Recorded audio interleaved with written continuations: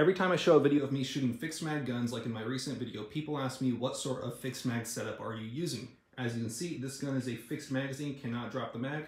I am using the Hogue Freedom Fighter. It is a pin that you have to drill out a little hole in your lower receiver. It comes with a jig, it's very easy. I couple that with the Kingpin by AR Maglock. You can swap the Freedom Fighter with the Gen 4 AR Maglock, but as you can see, I press that button in the rear, I can take the magazine out. This also works with some modification to the Hogue Freedom Fighter with the bolt lock back. Open it up just slightly, take the magazine out, close the action, drop the bolt with the bad lever, and I'm good to go.